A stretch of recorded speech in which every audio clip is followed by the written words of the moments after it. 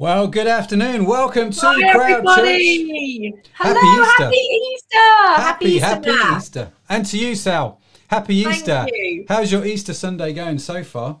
Yeah, really good, thank you. We've had a brilliant day so far. We've done Easter egg hunt in the garden. You're never too old for that, let me tell you. My girls will tell you that. My 18-year-old said to me, are we going to have an Easter egg hunt this year? Like, please, can we have an Easter egg hunt this year? Yeah, wow. Of course. It's, let's put some chocolates in the garden, definitely. I feel like I've missed a trick there, Sal. I feel like I've missed a trick. And we've watched my nephew be baptized this morning from his church down in Bath, which is absolutely amazing. Fantastic. So yeah, what's his name? Been really good. Seb, the fabulous Seb. Love you, Seb. Mwah.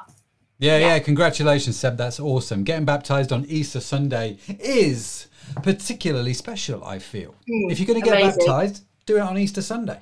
Makes a lot of sense. So well done, Seb. Well, Sal, we definitely did not have the Easter egg hunt. I feel like we've grown out of that, and maybe we should go back into it. You can never grow out of it. Come on, Matt. Surely you would even be happy running around the garden looking for chocolate. You have no idea.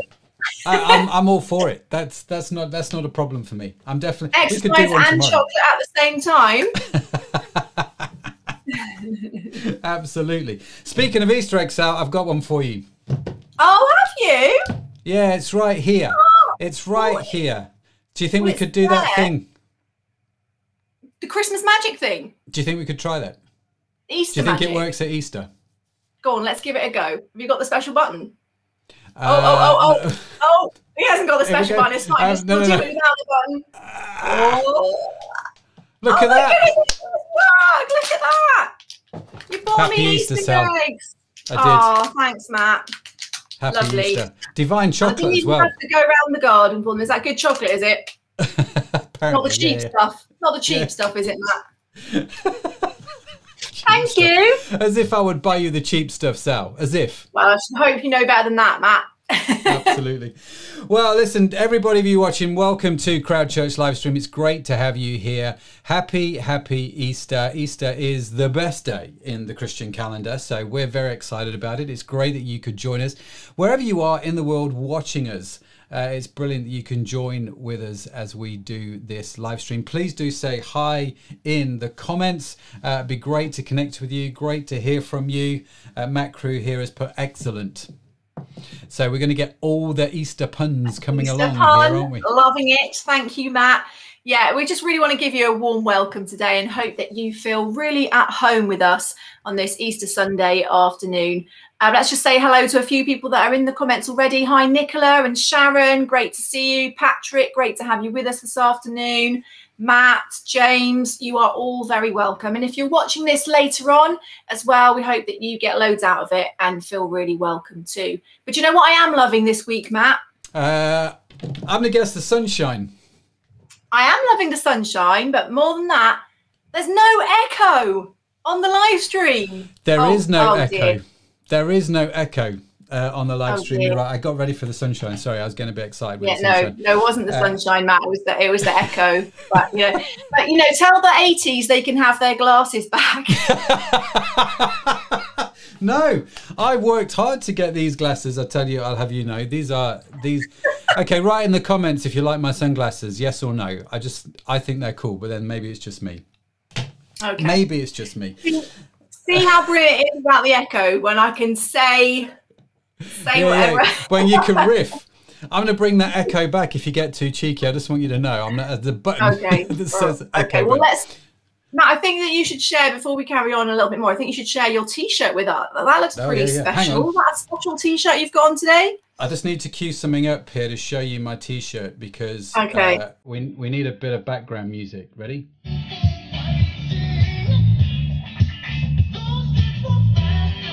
Everybody was kung fu fighting.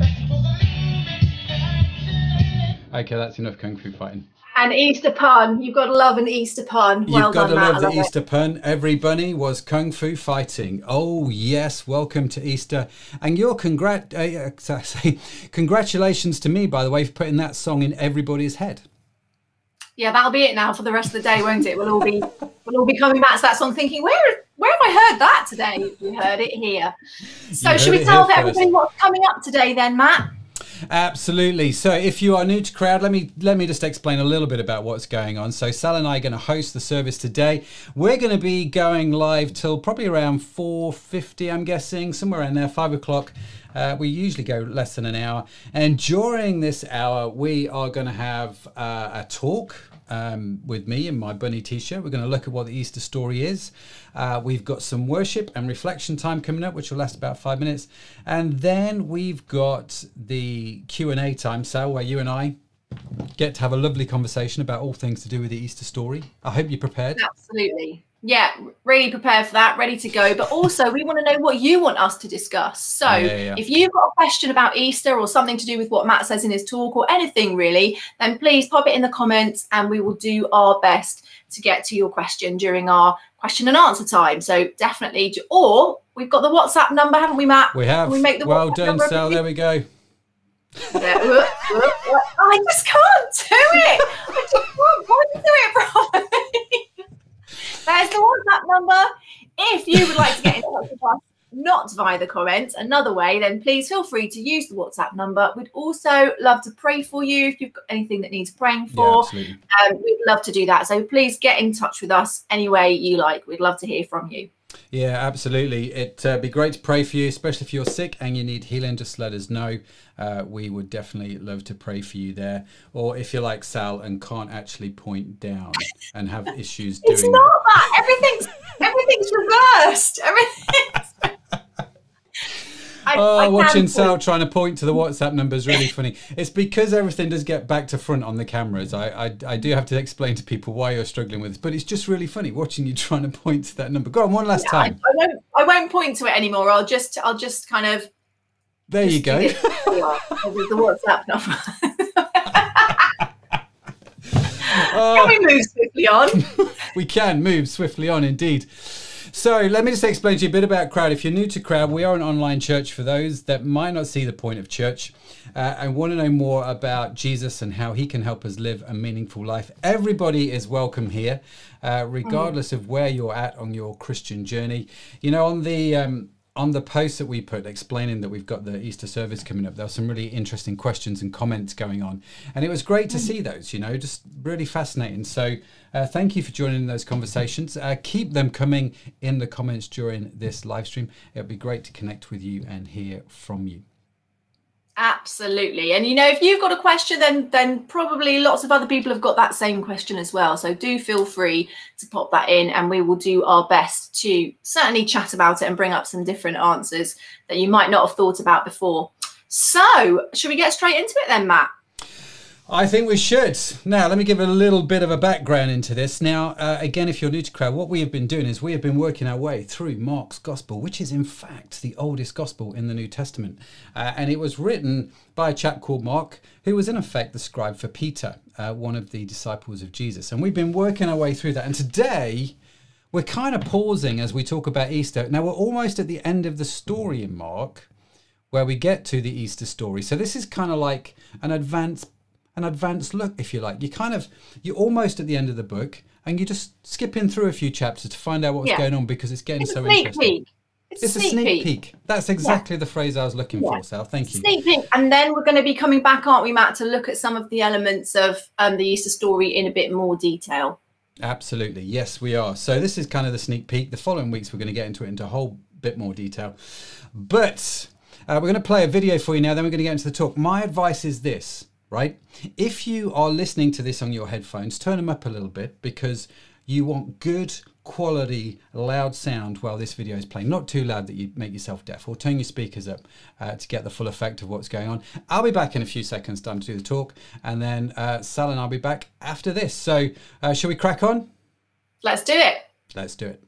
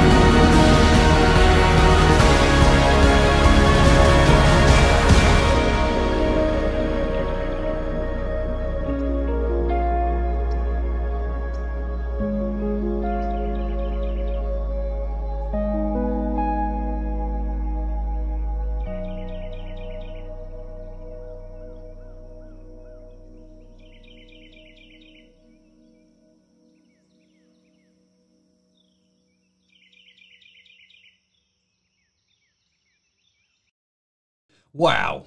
Just wow. I mean, I get goosebumps watching that video. I don't know about you, but it reminds me over and over again of the victory that is in Christ, which is just amazing, that's for sure. It's the most life-changing stuff, right? So let's get into why that's so and why the empty tomb matters. Now, as we saw in the video, Mary and Mary went to the tomb on that first Easter Sunday morning, okay? They were going there to anoint Jesus' body because this was the custom at the time. But kind of imagine how Mary and Mary are feeling right now, right? Their hero, their savior, has just been killed in the most horrific way. Right? They thought he was going to change everything.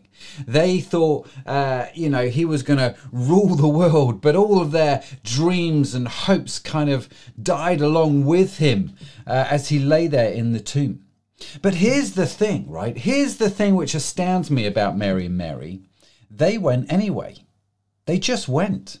And this is an important part of the story because despite everything around them now being hopeless and kind of seemingly destroyed, they still went to minister to Jesus, even though Jesus at that point was not meeting their expectations. I mean, that had to be hard. I mean, really, really hard for them to do.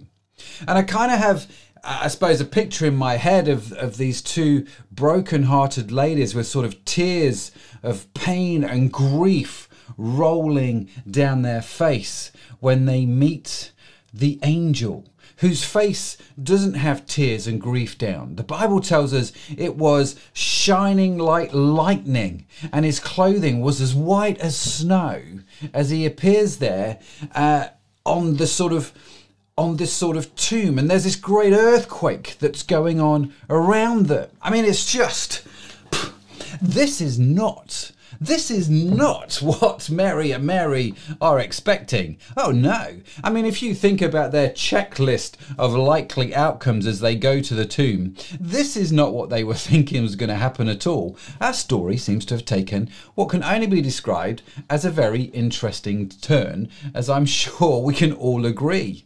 Now, here's the other fascinating thing. The guards stationed around the tomb, right? They were there because they were to sort of guard the tomb. The Roman authorities feared that people would come and steal Jesus's body. So the guards are there watching this, and they see this. They feel the earthquake. They see the angel rolling away the stone like a bowling ball, at least in my head. And you know what they do? Oh, they faint. Oh, yes. Good going, guys. They kind of fall over, right? And that just amuses me. I don't know why, it just does. But the angel says to Mary, Mary, I know you are looking for Jesus, who was crucified. He isn't here.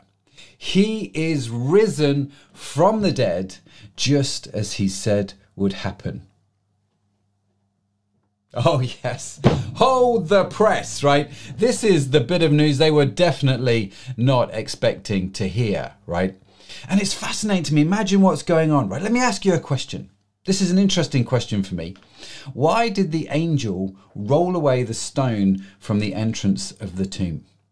Why did he do that? Well, it certainly wasn't to let Jesus out, right? I mean, that's going to be obvious as we read the rest of the story, but it certainly wasn't to let Jesus out. So the only conclusion I can come to is that it was to let the women see in, to let them see that the tomb was in fact empty. And so the angel is both telling them that Christ has in fact risen, and he shows them that Christ has in fact risen. Come see where his body was lying, the angel says. Come and have a look. Come see for yourself. The two women who were looking for Jesus come face to face with the reality of an empty tomb, with the fact that Jesus isn't there anymore. He is risen. And just like Mary and Mary, as we ourselves look for Jesus and grapple with the idea of his divinity, we have to face the empty tomb. We come face to face with this whole idea of the resurrection. And face to faith actually works in that sentence as well. And this is actually why the empty tomb matters, okay? Because if the tomb wasn't empty, there would be no resurrection. We wouldn't have to face that. And if Christ just died but wasn't raised from the dead, well, then Christianity actually has a huge problem to deal with. It's like, isn't the resurrection 100% gold-plated rubbish? Someone once asked. And this, I think, is a great question, because in my mind, it's probably the question to ask, especially if you're looking for Jesus, if you're kind of on that journey like Mary and Mary were. You see, the Bible talks about this, right? And it says in the book of Corinthians, if Christ has not been raised, then all of our preaching is useless and your faith is useless and you are still guilty of your sins. Wow. I mean, if there is no resurrection, right, there is no Christian faith. It's useless. The Bible tells us it's useless. And that's why the empty tomb matters. So if you are looking into the Christian faith, then one of the things you should do is study the resurrection. Look at the evidence for the empty tomb. In fact, is there any evidence for it? Now, what I can tell you is Sharon, my amazing and beautiful wife, is going to be talking about this in just a few weeks' time as we carry on our journey through Mark's gospel. She's going to come to that and go through it in much more detail. So make sure you like the Facebook page, subscribe on YouTube, or head to the website crowd.church and join the email list, and we'll let you know when that's coming out, because you're not going to want to miss it. Let me tell you, it's going to be great stuff as we look at the evidence for the resurrection. Now, like Mary and Mary, I personally had to face the empty tomb. People told me that Christ was risen. And then when I was about 18, it was as if I too was seeing that empty tomb. It was as if the angel kind of invited me in, and I saw it for myself. I heard it, and then I saw it. In fact, this was such a real experience for me. It has changed my life in irrevocable ways. And not just mine. Let's be real, right? There are billions of Christians out there, including scientists and medical professionals, teachers, academics, office workers, tree surgeons, mums, dads, farmers, fishermen, people who are unemployed, poets, artists, missionaries. All of them have faced the empty tomb and had their lives transformed because of the resurrection, right? That moment in time when Christ defeated death, where victory came out of tragedy, and where life really, truly begins, especially meaningful life. And it is the story also of Mary and Mary, right? Look at what happens next to these two women. The angel tells them, "Go quickly and tell his disciples that he has risen from the dead and he is going ahead of you to Galilee. You will see him there. Remember what I have told you." Now, we could rock and roll on this whole conversation that the angel is having with Mary and Mary, but I do want to point something out here that isn't immediately obvious when we read this conversation. But it is, insanely important to our discussion, if I'm honest with you. And it's as simple as this. Mary and Mary are women. Now, I appreciate this is not rocket science. I appreciate this is not a new revelation. And it may even sound a little bit odd. So hear me out on this, right? Because at the time, women were treated incredibly badly. They were not treated as equals. They were lesser people in every way, right, in society and in that culture. So if you wanted to create some kind of credible witness to an event, especially something as monumental as the empty tomb, well, then logic would dictate you simply don't choose women. Why? Because they weren't credible. No one would believe them. No one listened to them. At their detriment, I must point out. And we know this, right, because the disciples, when they were told, the men who were grieving, right, and who were lost, they didn't believe Mary and Mary because women weren't credible. Yet these two women become the first evangelists to the cause, the resurrection. And you see, we kind of have three Marys talked about in Scripture, the two at the tomb and Mary, Jesus' mother, right? And they seem to be bookending the life of Jesus. Mary was there at the start and these two Marys are there at the end, right?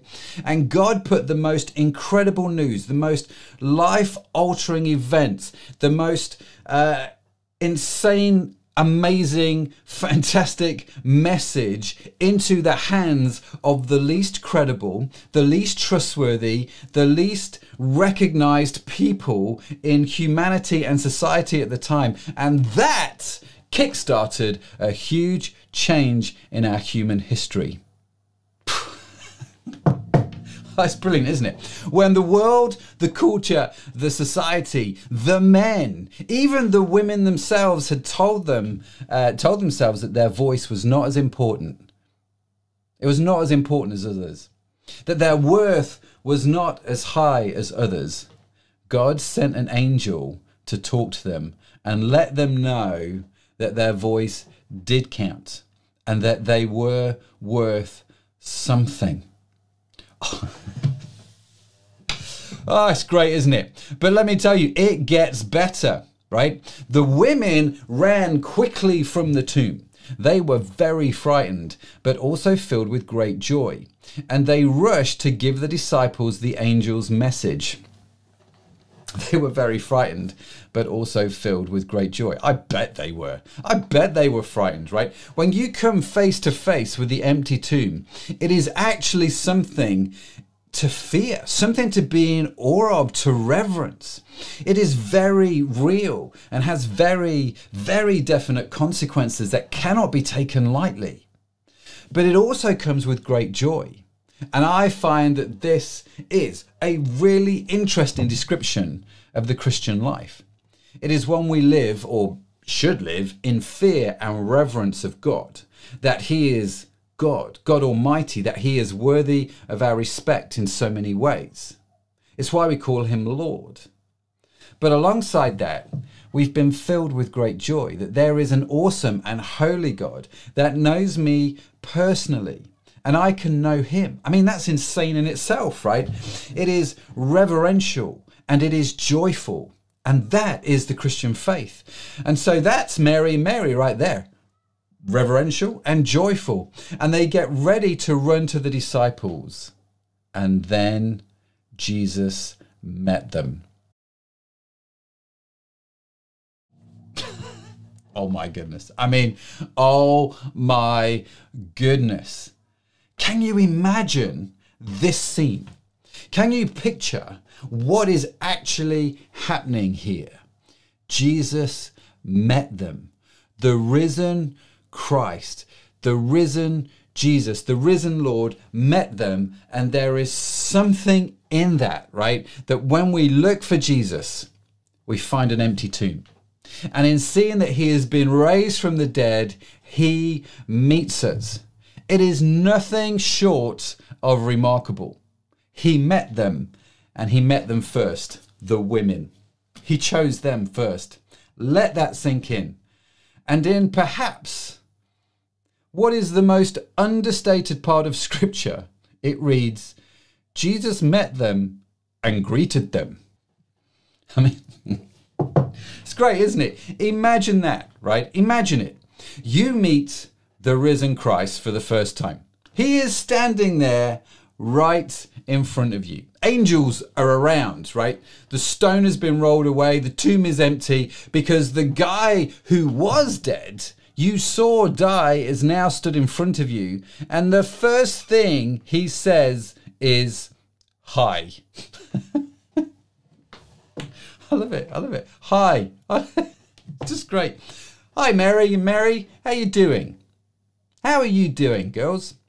He greets us, right? Such is the love of God to his people. He greets us. He greets you. He greets me. And you know what? They ran to him, grasped his feet, and worshipped him. No kidding, that's what they did, right? And that's why Christians still worship him 2,000 years later.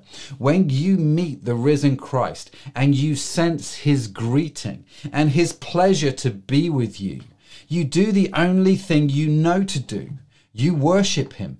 It is the natural response. Now, I love that this first story of, I just love this first story of Easter. Not only because of the victory of Jesus, not only because we understand that Christ has been risen from the dead, all the implications of that, but because we can look at the journey of Mary and see our own story. Wherever we come from, whatever our family or our friends or our career, we come to a place of facing the empty tomb. We can go from just hearing about the resurrection of Christ to being invited into the resurrection of Christ. From merely standing on the outside to being invited in. And in that place, we meet Christ. And we meet him often in an understated but life-altering way. A place where the risen God, the King of the universe, the creator of the world, the sustainer of life, in all his glory and in all his victory, simply greets us. He becomes a friend who says, hi. He becomes our Lord, worthy of our reverence and our worship. And he becomes the source of the greatest joy and hope in our lives. That's the story of Easter. And that's why the empty tomb matters. Thank you, Matt. A brilliant talk there. I love the video at the beginning, so powerful, and loads to think about, loads for us to get chatting about after the worship. So if you've got some questions, then do put them in the comments, because we'd love to have a talk about the things that you're really wanting to pull out of that talk. So do let us know. So Matt talks there about the before and the after, didn't he? About, you know, the Marys, their life before Jesus had risen, and then their life after. And that's the same of any of us that have had an encounter with Jesus. There was the us before and the us after, and that's our story. And so we're going to hear from someone today. We're going to hear their story, and this is a guy called Chris Kent, who's got a really brilliant story about his before and after and how he met Jesus.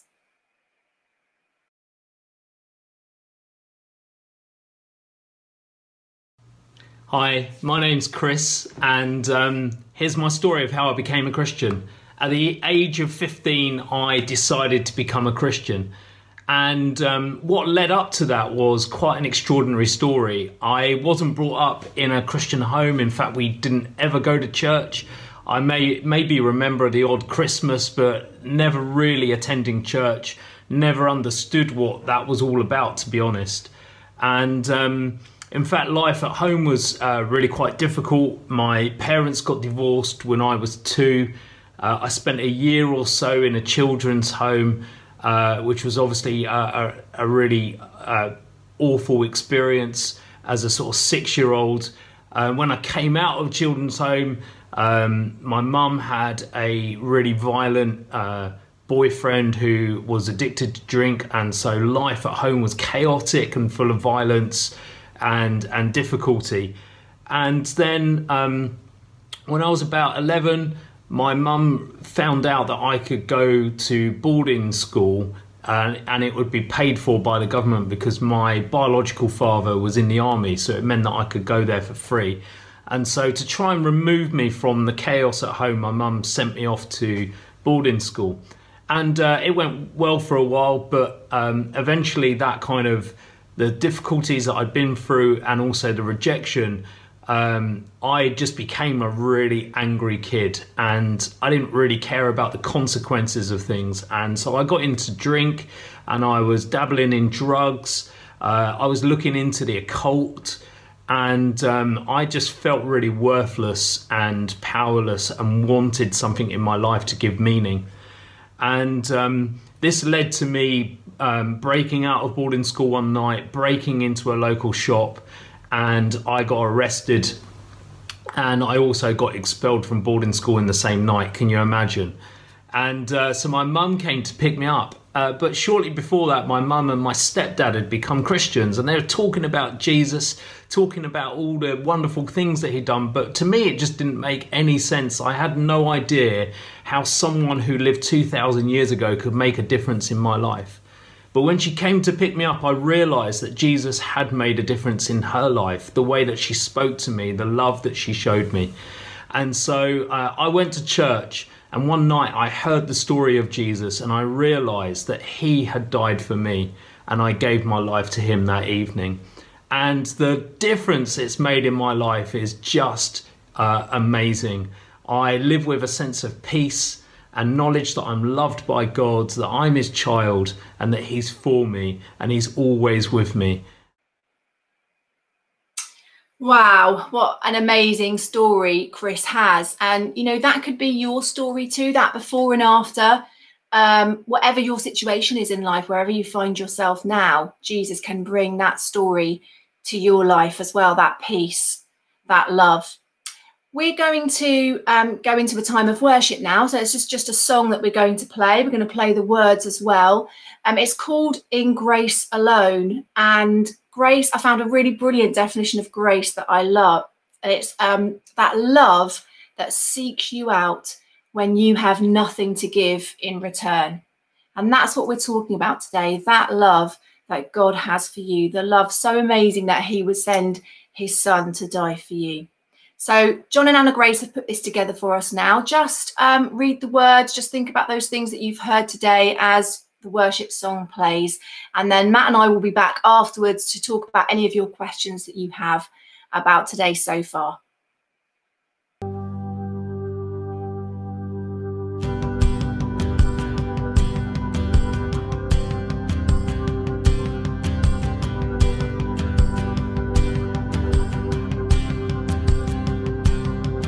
I was an orphan lost at the fall, running away when I'd hear you call.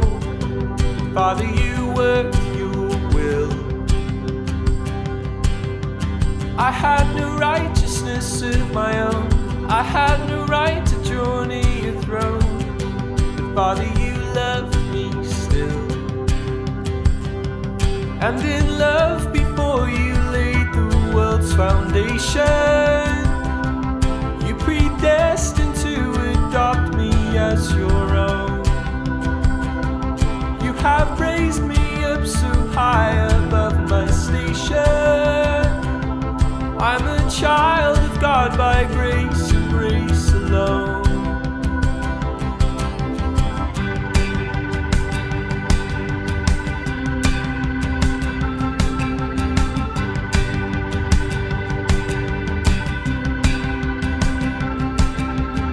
Left your home to seek out the lost. You knew the great and terrible cost, but Jesus, your face was set. I worked my fingers down to the bone, nothing I did could ever atone. paid my debt. By your blood I have redemption and salvation. Lord, you died that I might reap what you have sown, and you rose that I might be a new creation. I am born again by grace and grace alone. I was in darkness all of my life. I never knew the day from the night. Spirit, you made me see. I swore I knew the way on my own. A head full of rocks, a heart made of stone. Spirit, you moved in me. At your touch my sleeping spirit was awakened. On my darkened heart the light of Christ has shone. Called into a kingdom that cannot be shaken. Heaven's citizen by grace and grace alone. Yes, I'll stand in faith by grace and grace alone. I will run this race by grace and grace alone. I will reach the end by grace and grace alone. Heaven's citizen by grace and grace alone.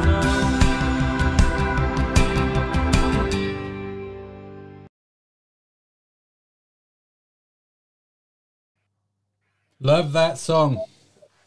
Yeah, Love brilliant. And it just says everything that we've been talking about, doesn't it? It just sort of sums it all up. So, yeah, really good. Does. Good job, John. Good job, Anna Grace. Thank you so much for doing that for the Easter service.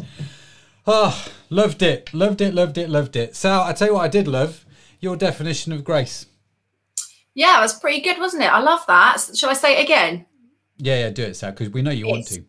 Yeah, I do. Because I just thought, I might have said it a bit quickly the first time, but I really, really liked it. It just really speaks to me about what the heart of grace is. And it's love that seeks you out when you have nothing to give in return. Yeah. It's great definition. So why does that speak to you? I think because sometimes we just don't think that we're worthy of this sacrifice, don't we? Sometimes it just feels a bit too big, a bit too much, or I sort of don't deserve it, which I don't, and that's the whole point, and that's okay. And that God loves all of us enough, to make that ultimate sacrifice. So it's pretty incredible, and it's very simple as well, and easy to sort of understand. And I just think that grace is the absolute heart of the message of what we're kind of sharing with people today. That is, if you can just take that one thing away, it's so important. Yeah, it is. I love that, because you're right, grace is not about what you do, it's about what he did.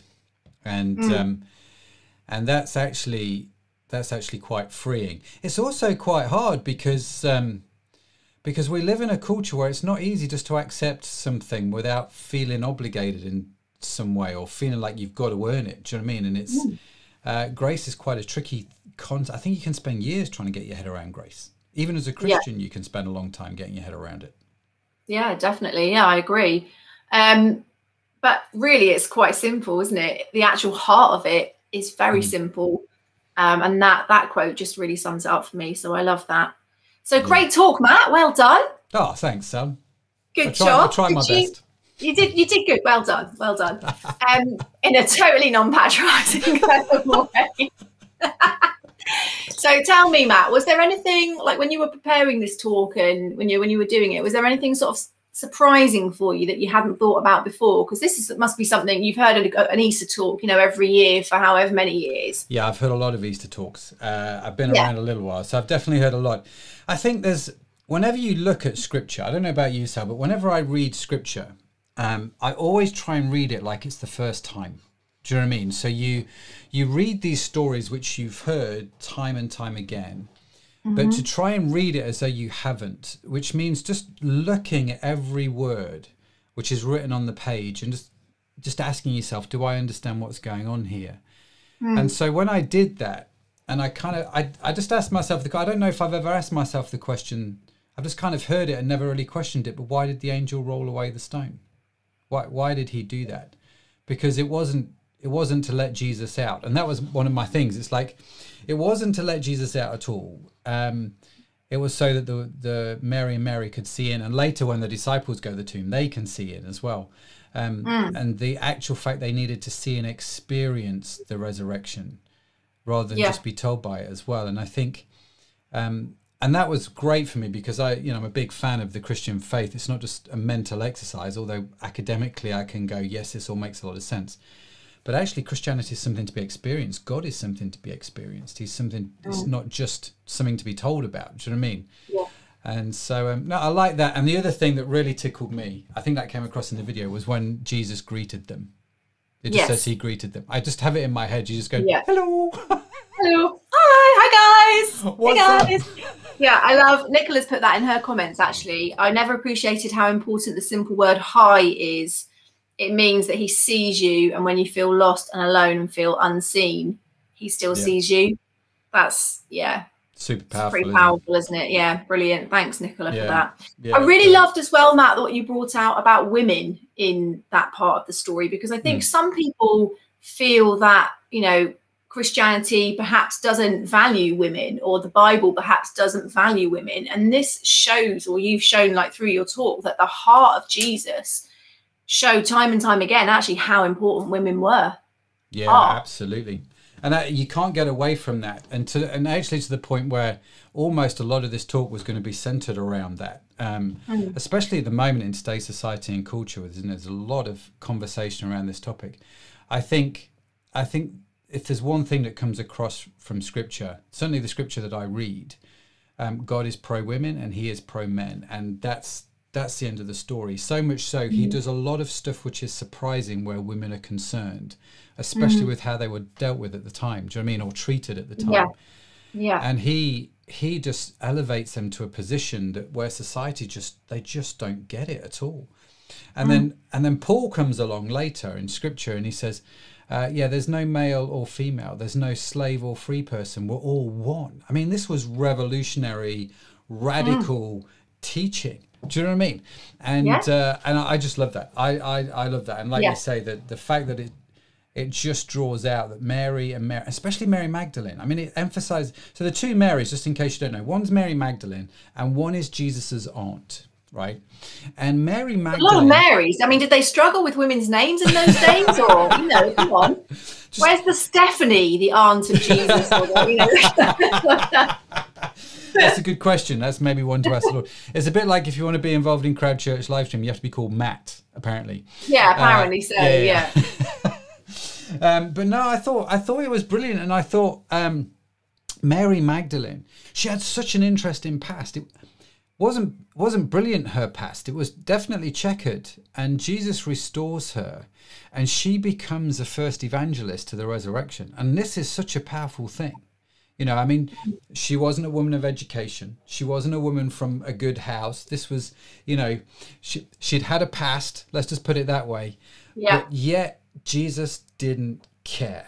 Do you know what I mean? I think that's super powerful. I think it's super powerful. I think too. And I think that's really relatable for today as well, for people who think that they're not worthy, or, that they bring so much baggage with them. I mean, look at Chris's story and his past and everything that he was saying that he'd been through up until that point where, he met Jesus and his life changed for good. And that's kind of what we've seen with Mary, isn't it, in the story as well. So, it is incredible. Brilliant. It is. Let me ask you a question then, as we're talking about Mary and ladies. Have you found throughout your Christian walk, I suppose there's three different things to think about here, isn't there? There's what you perceive God's view of women is, what you think Scripture's view of women is, and what you perceive people's view in the church of women. And of course, they're all going to be at very different levels. Okay. What have you experienced? Yeah, controversial question, Matt. I like it. Way to spring that on me. It's Easter. Yeah. Planning and preparation. I think, it's a difficult one. It's a really interesting question, because I think I grew up in a church that didn't necessarily value women in the way that they should have been valued, that in terms of their contribution to to church and things like that. And sometimes I think the danger is that we can take the church's view as God's view. And we need to be very careful about that. We need to actually kind of go to the Bible and talk to God and see what God says about something, rather than just taking what someone else says. And I know that people have been turned off from God and from Jesus because of what the church says. Whereas actually, if you went to God, if you went to Jesus, you'd find that they're saying something completely different. I'm not at all, obviously church is brilliant, and I'm not kind of saying that it's not a good thing at all. I'm just saying that we need to make sure that what we're being told is actually God's truth. So I grew up thinking that the church viewed women as second-class citizens. And I knew that didn't sit right with me, not just from a kind of feminist sort of female point of view, but I just knew that that wasn't what God thought or how God felt. And I knew that in my heart, but I didn't really have the understanding of the Bible to be able to kind of say, well, it says this, this, this, and this. I just didn't have that understanding. And it was when I moved to Liverpool when I was in my very early 20s. And just a couple of years ago then. Just a couple of years ago, yeah, not long ago, just a few months. And joined Frontline Church, which, you know, CROWD Church is a part of Frontline Church based in Liverpool. So it's still part of Frontline Church. And John, who's the senior pastor, he did an absolutely amazing preach about women and how God sees women and how the church should see women. And that just was like, yes, everything he's saying is everything that I knew was true. I just couldn't say it quite that, and didn't have the sort of, you know. So I know that God values women and wants to promote women, and, you know, sees women as equal to men. And so I hope that people do kind of understand that as well, that in God's eyes, women are definitely not second-class citizens and have absolutely valuable things to say and give. So yeah, that's a long answer to your question there, Matt. No, I thought it's fascinating, Sal. I appreciate you sharing, because I think it's not just the church. I mean, I grew up in the 70s, 80s and 90s and the noughties. And I would say it was culture and society, you know, had some real issues, hasn't it? Very sexist issues and very sexist ways of thinking. And so I think it's great to see the conversation happening a lot more over recent years about the role of women in society and the equality of women. And I guess all of that to say is women, we're all equal, and you're welcome here at CROWD Church, right? Love having people from both sides involved in what's going on. It's great fun. Yeah, definitely. Have we got any more questions anybody else wants us to ask? I'm just having a little look in the comments here. We talked about the importance of that greeting from Jesus. No is the answer to your question. Right, okay. So I want to ask you a question then, Matt, that kind of I've been thinking about, and see if you can help to answer this question. And what happened between Good Friday and Easter Sunday? This is one of those big, deep theological questions. Yeah, it's a very good question. Question. Yeah, this is the big question first, and then you can tell me about the chocolate. The chocolate. Okay, cool. Yeah, okay. So the answer actually to this question is we're not entirely sure. Okay, we can have a bit of a guess. Scripture itself has kind of leads us in a certain direction, but it isn't very definite. And what I mean by that is what a lot of people think is, because it is a fascinating question. You know, Jesus dies on the Friday. He's raised again on the Sunday. What happened in the meantime? Well, we know his body was in that tomb, right? Yeah. Until Mary go in and have a look. So we know where his body was. So spiritually, where was his spirit at? And there's a few clues in Scripture, like when Jesus is on the cross. We're going to see this in a week or two's time. When he's on the cross, he's surrounded by two robbers who are dying. And he says to one of them a really interesting statement. He says, "Today you will be with me in paradise." And so that's the question is, what is paradise? And where was it that Jesus went?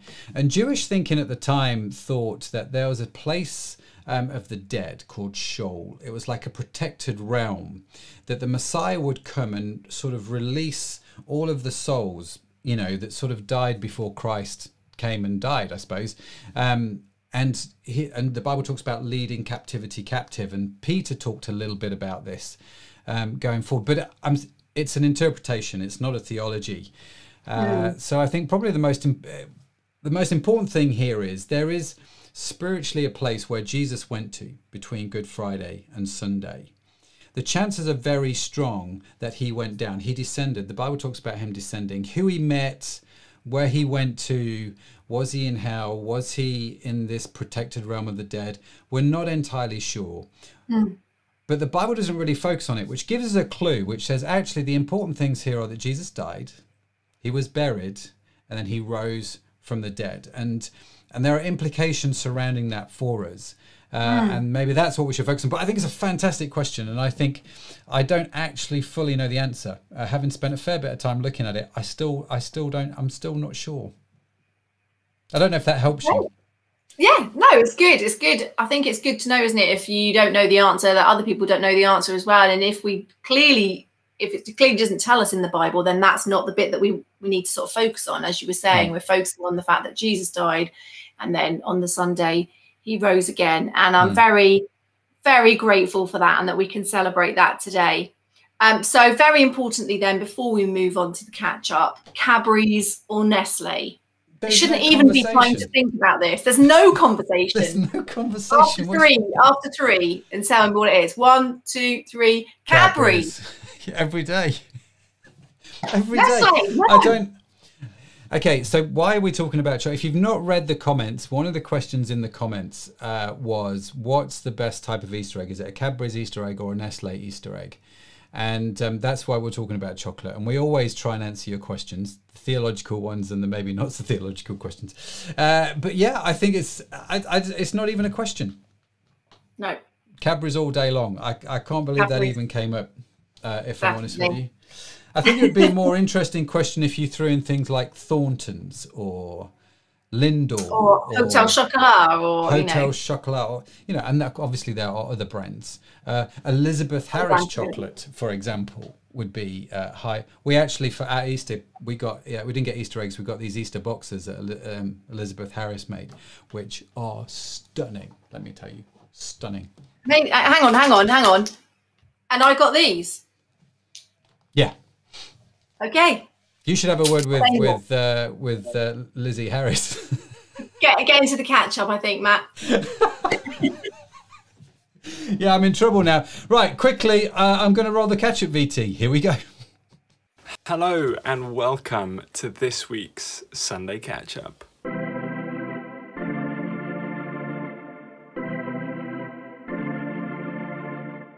For those of you who don't know me, allow me to introduce myself. My name is Josh Edmondson. I'm a member of the team here at CROWD Church, and I'm a student studying physics at the University of St Andrews. If you have never watched the stream before, welcome. It's great to have you here. Let me just quickly explain what Catch Up is all about. Every week we'll get in pictures and videos from members of the community, and we put them on the stream in this segment called Catch Up, just so that we get a feel for what everyone else is getting up to. Before we go on to the catch-up segment of this video, happy Easter! It's great to be able to share this amazing day with you, even if it's via a digital medium. Easter's such an incredible time, particularly when you stop and really think about what Easter actually means. When you look at the incredible symbolism behind the act of Jesus, which we celebrate on Easter, it's just mind-bending when you think about it. I hope that came across in this talk, and just how incredible it is that we even get to celebrate this occasion, that it even happened in the first place. But I will leave the talk with you to think about over the coming weeks, and we will move on to the catch-up segment. In usual fashion, I will kick things off with something that I've been up to this week. This week was my final week of Easter break, so I've spent some of the time just making sure that I've got everything done for Monday, which I need to get done as I go back to studying physics at full speed until the end of term. But I also got to meet up with quite a few of my friends, which was really nice. I'm enjoying the slightly lifted restrictions. I don't know about you, but the rule of 6, it feels like such a liberty after so long not being able to do anything like that. So taking the opportunity to make the most of these rules, that's been really nice this week. Really, really nice. But that's enough from me. Let's get on to the catch-up clips.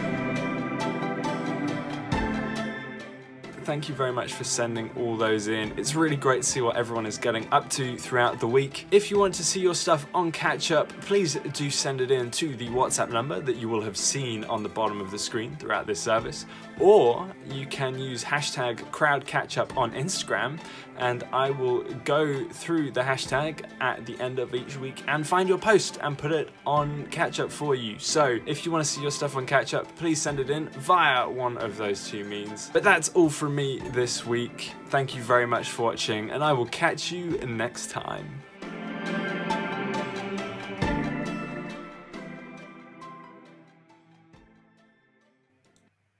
Awesome. Thanks, Josh. Yeah, always job good on to see Catch Up Catch Up. there. Yeah, I like the Catch Up music. I'm not going to lie. I kind of start swaying to the Catchy. Catch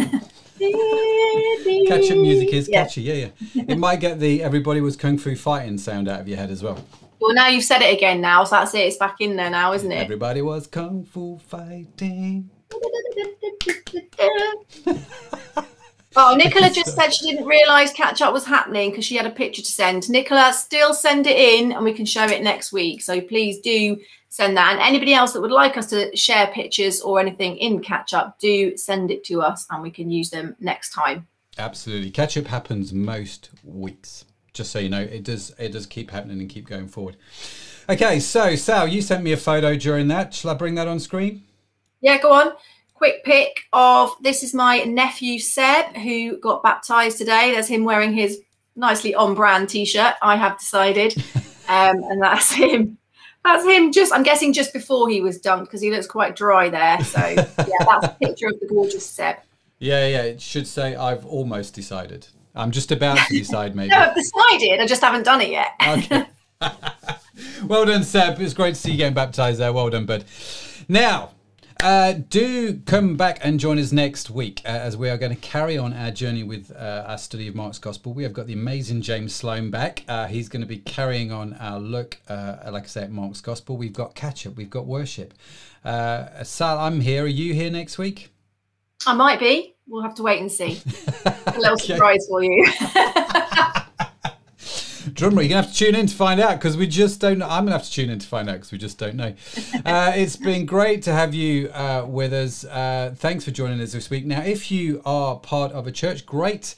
But if you're not part of a local church and you would like to become a member of a church, then why not consider joining us here at Crowd. We live stream every Sunday at 4 p.m. on YouTube and on Facebook. We have a midweek community group on Wednesday evenings, although as Matt Crew quite rightly pointed out in the comments, the email that went out says we have a disciple group this week. We don't. There's no group this week. We're having a week off because it's Easter.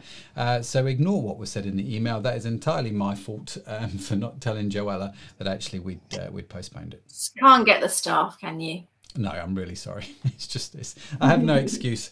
If you have enjoyed the live stream, then why not head over to the website crowd.church, www.crowd.church. And there you can just put in your name and email address and we will let you know about an hour before we go live, when we go live and what's coming up. So you never miss the Crowd Church live service. Oh no, that's what happened. So do go to the website, give us your email address and we'll let you know. Yeah, definitely. And don't forget to send us a message if we can pray for you or help you in any way. We would love to do that. So there you are. There's the number that you can get in touch with us. So just to say, really, have a brilliant rest of Easter Sunday. Don't eat too much chocolate. Or, yeah, why not? Eat a lot of chocolate. Go on. It's Easter Sunday after all. And I'm off to cook a roast dinner now. Are you? So I will see you very soon. Indeed. So the way we're going to close out the live stream, in case you don't know, we are just going to play another music track. This one is called When I Survey. It's an old hymn which talks about looking at the cross of Christ, which is very apt for Easter. Do stay, do enjoy it. If you're new to the whole Christian thing, just read the words and just let them wash over you because it's quite a fascinating thing. Hopefully you've enjoyed the service. I've enjoyed being here. Sal, it's been great to as always, do Crowd with you. Yeah, it's been brilliant. Matt's put here, today was clucking awesome. Okay. Not quite sure how to respond to that. Brilliant. Bless you guys. Have a great week. We'll see you again soon. Have a great week, everyone. Bye. Bye.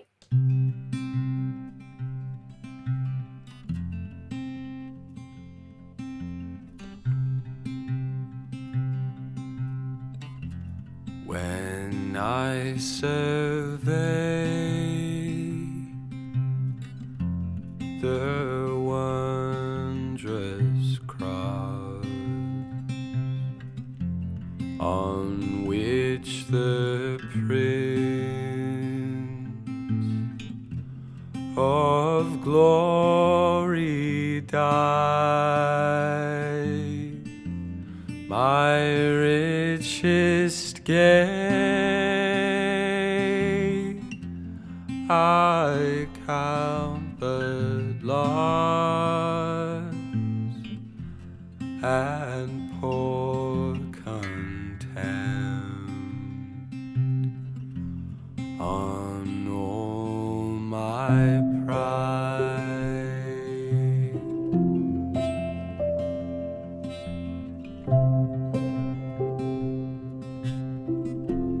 Forbid it, Lord, that I should boast, save in the death of Christ my God. All the vain things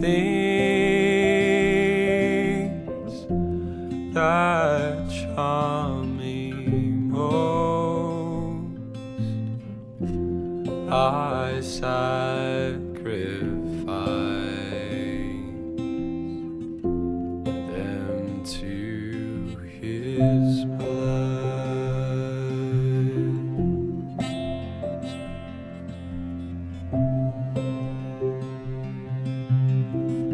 See from His head, His hands, His feet, sorrow and love flow mingled down. Did as such love and sorrow meet, or thorns compose so rich a crown?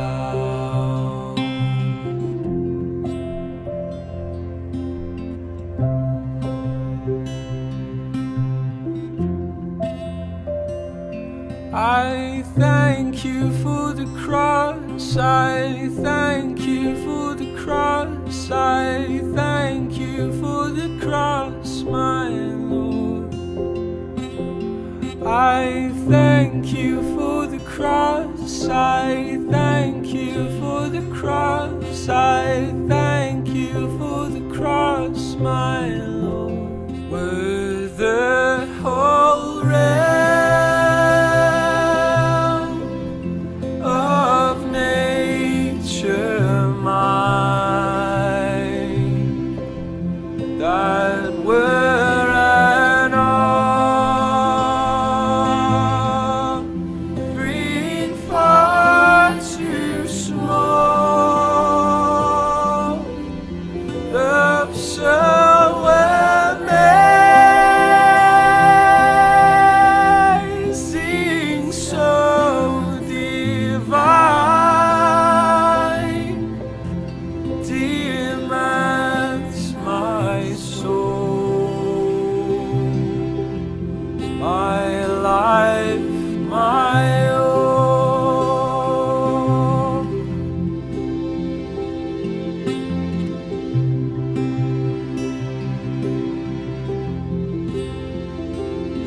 I thank you for the cross, I thank you for the cross, I thank you for the cross, my Lord. I thank you for the cross, I thank you for the cross, I thank you for the cross,